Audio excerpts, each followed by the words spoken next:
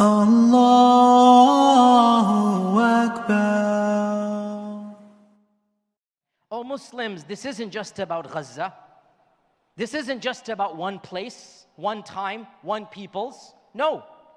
It is as if Allah subhanahu wa ta'ala is using Gaza as a beautiful catalyst for the rest of us all. Gaza is sparking iman in all of our hearts. Gaza is rekindling a love of the ummah and a love of Allah subhanahu wa ta'ala and a love of our ideals. That's what is happening. Because you know what? Even if Gaza were to be solved tomorrow, we still have duties and responsibilities. We still have a higher purpose of living. We still have to excel in achieving our purpose in this life. And what is our purpose? Our purpose is very clear. لِتَكُونُوا شُهَدَاءَ عَلَى النَّاسِ, so that you may bear witness unto mankind. You may preach the truth. You may live the truth. You may embody the truth. You may invite others to the true message of our faith. That's what our role is. And so, Gaza, and let's go on, it's not just about Gaza. What's happening in Sudan? What's happening amongst the Uyghurs? What's happening in Burma? What's happening in Kashmir?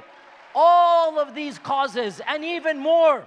I stand here today and 25 years have gone and Guantanamo is still open as we speak. 24 years have gone and Guantanamo is still open.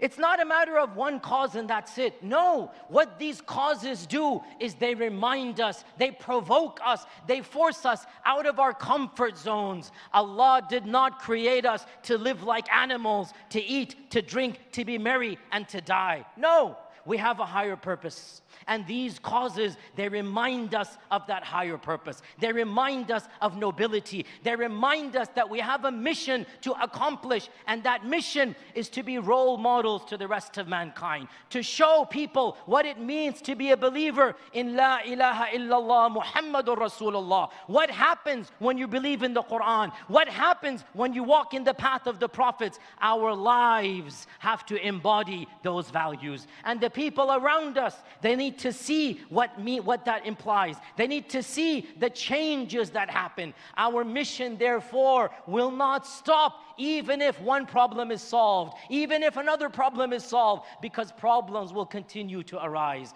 Believe you me, ask anybody older than you, do you really think problems will stop after we solve one of them? No. Constantly issues will happen around the globe, in our personal lives, domestically, and such is this world, such is this dunya. This dunya is meant to be full of problems so that we continue to solve them. We continue to try to make the world a better place. But our ultimate destination is not this world. This world is not the ultimate abode of peace. That's ahead of us. That's in Jannah. We try to make this world as peaceful as possible. But the actual peace will come in the next. And the better job we do in this world, the better we will achieve peace in the next. That's our goal. Once you understand this, O Muslims, don't be disheartened if you don't see an impact in your own efforts of what you do. Because that's not how Allah will judge you.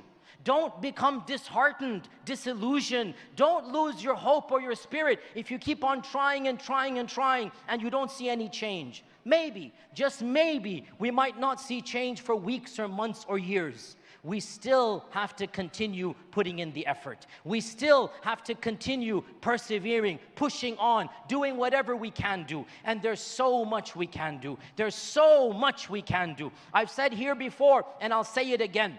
In the entire globe of 1.7 billion Muslims, we as American Muslims, us 5 million American Muslims, we are the only American Muslim community. We're the only global Muslim community that can effect change from within the American superpower. We have to effect that change. We have to effect that change. We have to understand we are worth hundreds, if not thousands, of other Muslims around the world in this one aspect, and that is the impact we can cause. Allah has tested us. Allah has blessed us. Allah has chosen us that this is our land.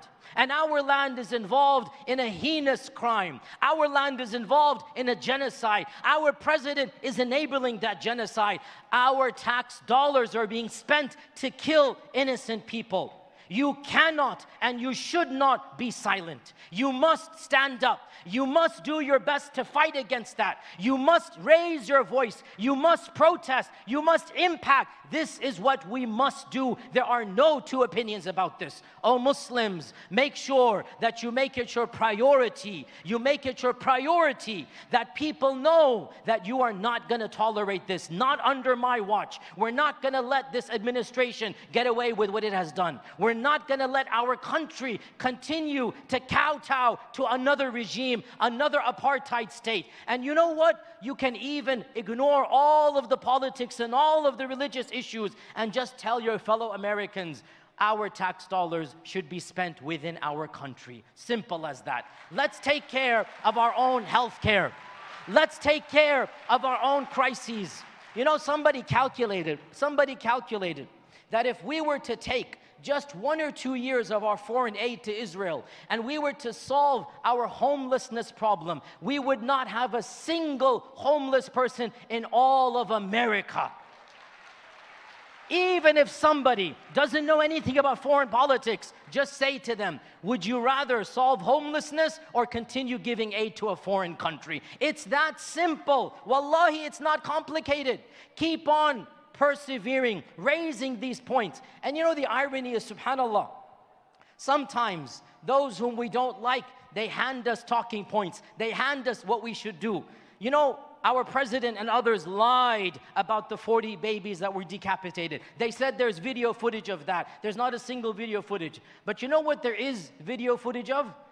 IDF soldiers themselves videotaping themselves as they manhandle Palestinians, as they make fun of dead Palestinian children, as they play with the toys of the children they just killed, as they look at the private garments of the women that they've expelled from their houses. They have video footage of that. They're showing it to us and for the world to see. It's our job to amplify those voices. It's our job to keep on retweeting and showing the reality.